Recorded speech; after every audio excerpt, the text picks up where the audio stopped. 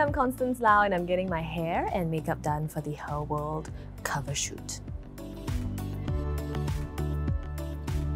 I used to dislike my eyes because I didn't have the usual double eyelid, but then now I realize it actually does me good because there are a lot of things I can do with it. I can put a lot of eyeshadow, I can don't put eyeshadow at all. I appreciate my eyes now. The kind of facials that I like to go for is gua sha facial. You know, your body, you have a lot of knots and your face has muscles as well, right? So to release all the toxins and also to relax the muscles, I like to believe it gives me a sharper face. I think eyeliner is very important. I always like to start with powder or either a cream liner to soften the whole look or create the shape. Then I add on a defining pencil.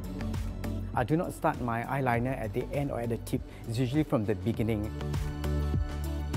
As you can see, the cheeks is a bit flush. It's just how a woman would radiate when she's happy.